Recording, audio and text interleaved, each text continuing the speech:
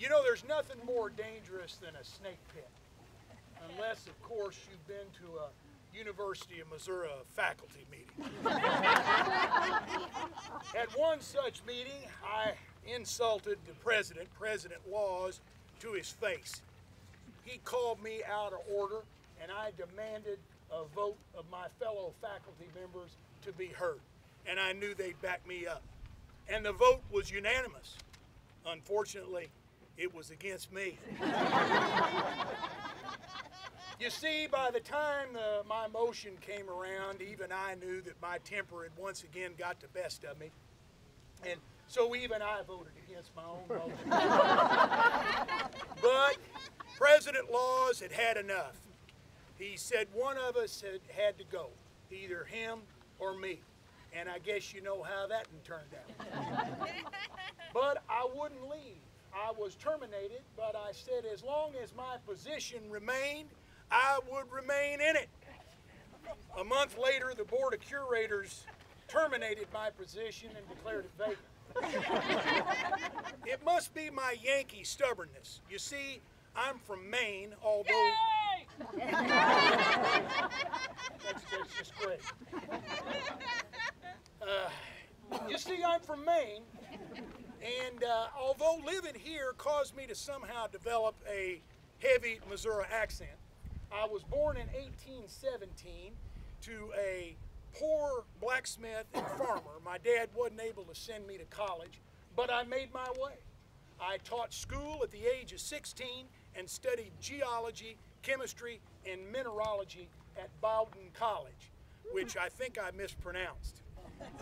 Bowden, and somebody else told me that. By the way, I was going to mention that if these people out here all wore this type of outfit, I can understand why most of them's dead.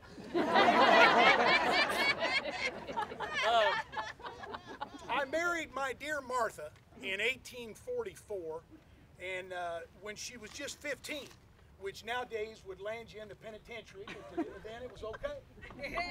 We had 2 children, Anna Parker, who lived a full and robust life, and little George Clinton Jr., who, to my ultimate heartbreak, drew his first breath and said hello to the world, and 5 minutes later drew his last and said goodbye to it. In 1851, I was named to be chair of the geology and chemistry departments here at the University of Missouri, and I made the journey across the country.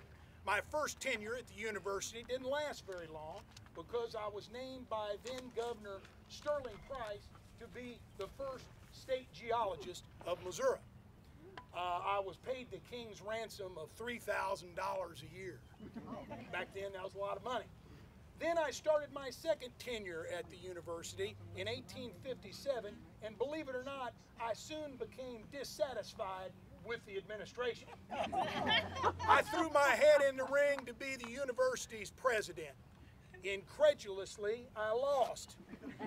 But I got together a group of like-minded professors and faculty, and we petitioned the Missouri legislature to completely eliminate the position of president and have the faculty report directly to the Board of Curators.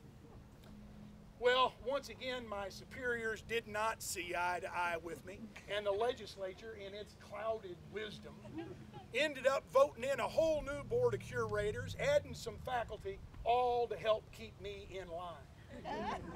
In 1929, this boulder behind me was moved here by my former students after they had tried to erect a burial monument taller than any other president of the university's monument.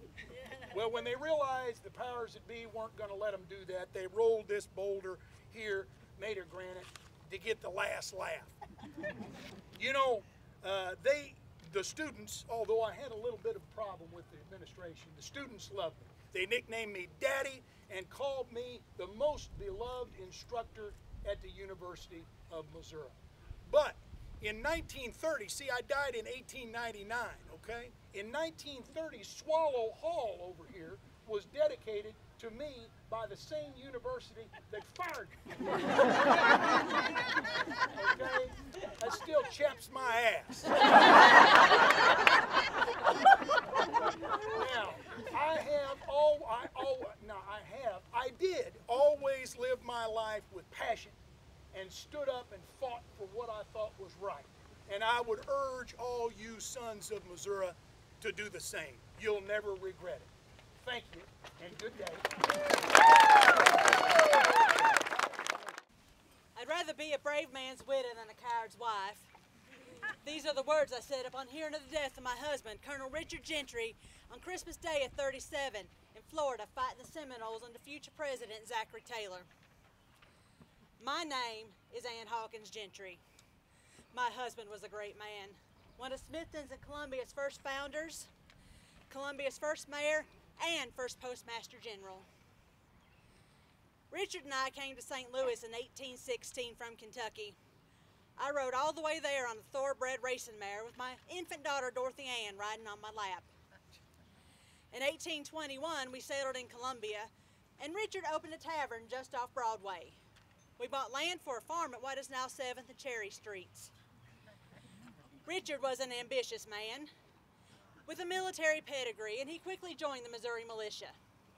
Consequently, he was gone for long periods of time, leaving me to tend to the farm, the tavern, the post office, oh, and raise a bunch of children along the way.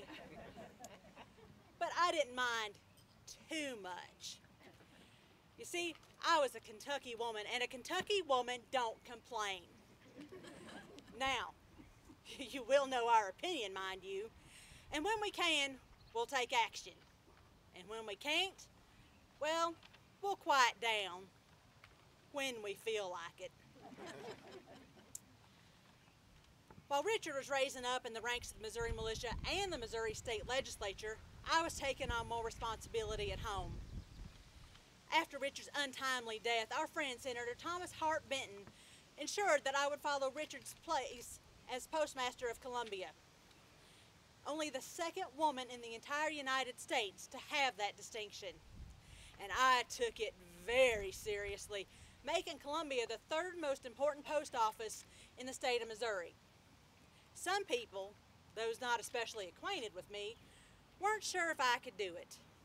They'd never seen a woman postmaster before. You see, in those days, anything and everything, including money and weapons, was sent through the mail. Post offices were always at risk of being held up. But I figured I could pull a trigger as good as any man could. That revolver and a shotgun under my counter, you could say those are my primary insurance policies. Eventually, wanting more efficiency, I moved the entire operation to a building at 9th and Broadway, a two-story building that housed the post office in the front and the tavern in the back. Now, you see, back in those days, the office of postmaster was a political appointment, and every president kept me in my job for another 35 years, regardless of his particular political party. Columbia was my home, and I am so proud to have made a difference here. Gentry County is named after Richard, and in 1960, Gentry County even named a roadside park after me.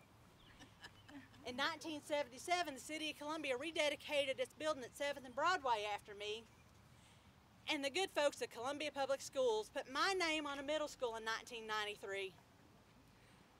My roots tell me that heaven must be a Kentucky kind of place, but Missouri is where I made my stand, and I couldn't have ended up in a better place. I want to thank you all for coming today, and I did want to recognize my 4th great-granddaughter who is here with roses for my gravesite.